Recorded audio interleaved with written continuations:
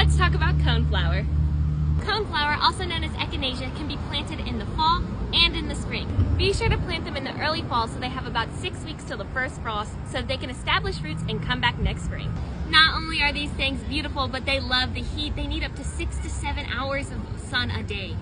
Not only are these beautiful plants for your front yard, but they can also be used as cut flowers. So be sure to plant them now so that they're ready for your Thanksgiving table. Echinacea is also edible and can be used to fight the common cold and boost your immune system. Also, a fun fact about these super beautiful flowers that out in the wild they can live up to 40 years.